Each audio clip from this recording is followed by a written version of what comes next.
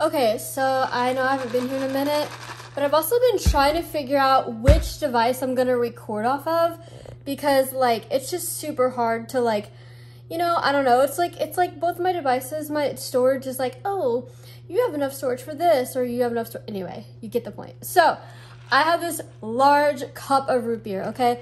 I want to know something. I thought I would give you guys a Chick-fil-A update. Yes, I'm doing great. Life is amazing. All right, but is your cup half empty or half full?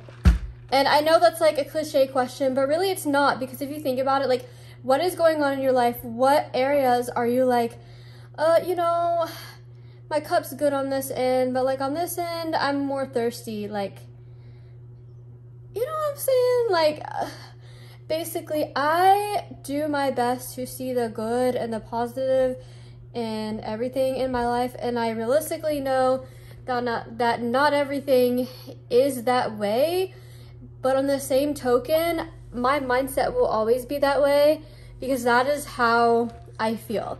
And so I'm happy to be here. I'm happy to be doing an updated video. Glad I could give you guys my Chick-fil-A update. My nuggets are so moist, so warm, so crunchy. The fries were even so crunchy, like, amazing.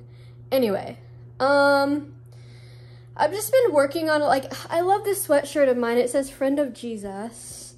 Thanks, Harper, for that. Anyway, I guess it's our sweatshirt because we kind of share it. But anyway, I do have a puffy little coat underneath because it is freezing outside.